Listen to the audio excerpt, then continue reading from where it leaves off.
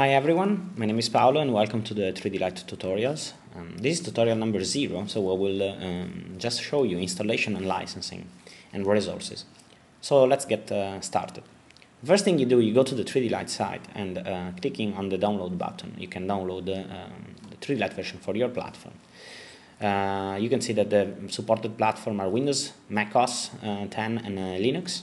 You have 32 and 64-bit and PowerPC and Intel builds. So you download your build. I already did download mine. And once you do this, you just double click and install it.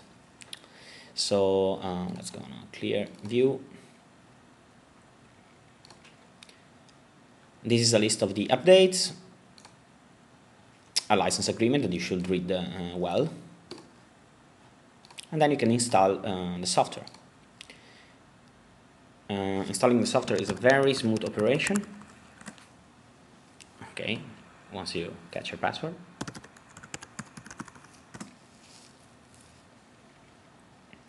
And okay, that's done. So now 3D Light is installed, and you can already use it. I mean, you should download the license to not have the watermark, but you can already use it. So 3D Light is actually two renders in one. You have a plugin version and a standalone version. If you go on a shell, you can see the resources. Go back to the previous directory and open Finder.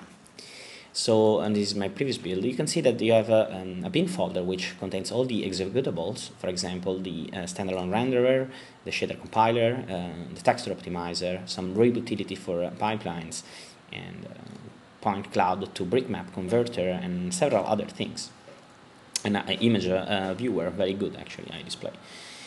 And you can see, so you have a standalone renderer and at the same time a plugin renderer for several platforms of my versions of Maya. So Maya 8.5, Maya 2008, and you also have Shave 8.5. This is a plugin for automatically recognize shave and haircut.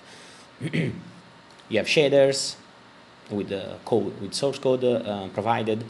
And these are all actually the Maya shaders. For example, if you want to see the ocean shader, you can just open it with TextMate. And you can actually even modify this this code to fit it in your pipeline. Again, you have other shaders, and these are compiled SDL, and the source contains all the for example, the Maya 4 code. There you go. So as I was saying, you can already use this plugin without even licensing it. Let's do an example with the Render Delight. So we just go on a fresh bash, and render DL is the standalone renderer. Sorry. If you type -H, you will see all the options. And there is a -test option that renders a test image for you. So let's just render Delight -test -id, which loads the image into the iDisplay viewer. There you go, -id. So enter, and a nice Space Invaders image is created. This means that 3D Light works fine. You can see the watermark here. So if you want to get rid of the watermark, you just go to the 3D Light site and let me go back on the browser and put your and get a license. So first of all, you have to retrieve your host ID information. How you do that? Always from the shell, you go to the 3D Light folder, or it should be already in the path. So you just run, it's actually in bin, sorry, yes. So here you just run list lic utils and then host ID, and will prompt your host ID. This is mine actually. And once you have this information, you go to the browser, and step 2 get the host ID, and step 3 you just type your name and email and all the information, and of course the host ID. This will send a license to you to your email address. Once you do this, you will get a license.dat file sent by email to you, and this license.dat file can be put in the bin folder, in the same folder where the where the license server is. I put it there, and you just run the license server with the -d option if you want. It calls it in a daemon mode, and license.dat. So you will see that I have a license, and my machine is allowed to run 2 processes, and the server is started. That means that if I re-render, let's go here, I re-render my test image again, it will be without any watermark. So that's fantastic. And now you're ready to use it, basically. The same thing goes to the Maya plugin. So if you want, you can load Maya, and 3D Light will be loaded as a plugin. So you basically have two renderers in one. Very good for pipeline work.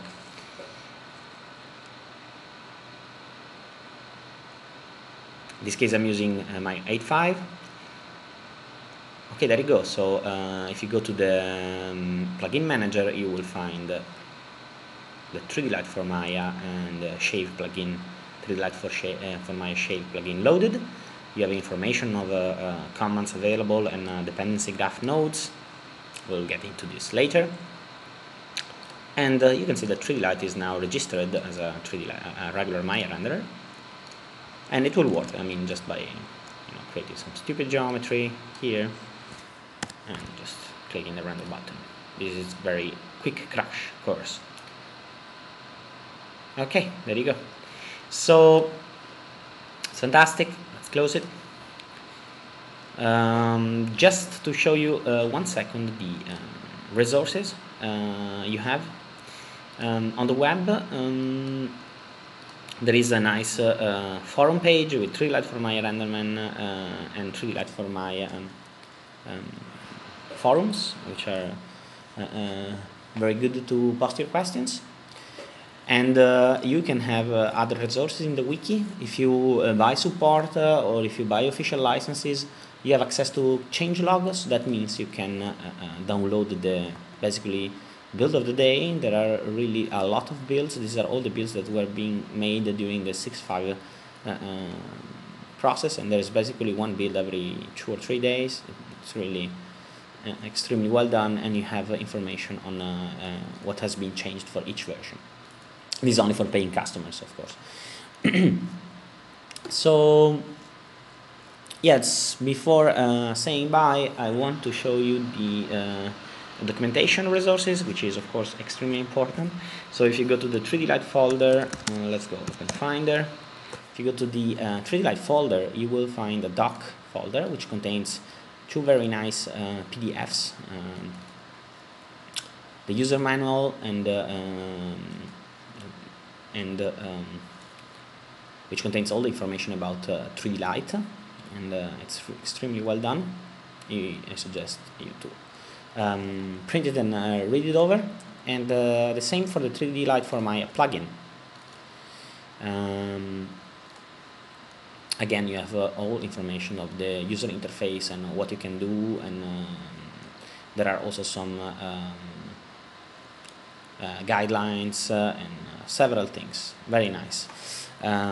So, for example, here Maya Hair Effects guideline, and so a very good resource also to read. You have also access in HTML form of the same resource, and also a licensing document for your sysadmin. And I would say that's it. So happy works with 3D Light. Bye bye.